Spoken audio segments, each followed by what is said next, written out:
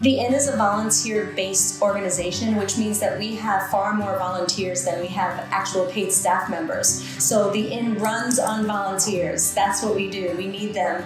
Their mission is to make sure that we're upholding what the Inn stands for. So everyone that comes to utilize our services is treated from the absolute moment they step through the door with dignity and respect, and also given whatever it is that they need. And that can be a host of things. It could be clothing, it could be a hot meal for the day, either to sit down or to go.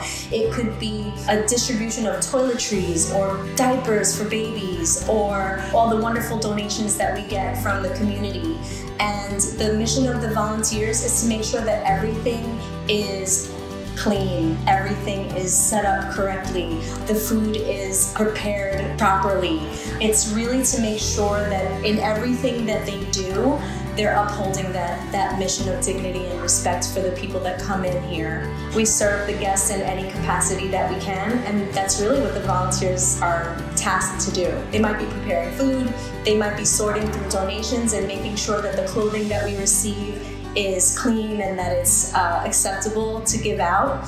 They might be looking through food donations of non-perishable food and canned food to make sure it's not expired. So there's lots of things that the volunteers will do throughout the day.